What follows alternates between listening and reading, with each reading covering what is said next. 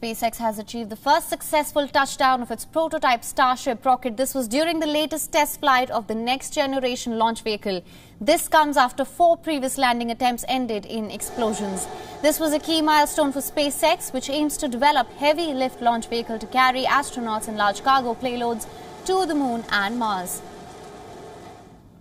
The Starship SN15 blasted off from Boca Chica in Texas. It hovered over for a few moments before flying nose down towards Earth under aerodynamic control. The vehicle then descended to a gentle touchdown. A video of the landing showed flames burning at the base of the rocket.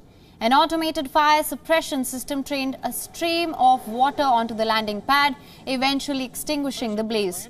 Elon Musk declared success on Twitter and said Starship landing nominal, and the flight comes on the 60th anniversary of the first space flight by an American astronaut. 4 previous test flights of Starship prototypes blasted off successfully but blew up into pieces. First orbital Starship flight is planned for year's end. Musk has said that he intends to fly Japanese billionaire Yusaku Maezawa around the Moon in 2023.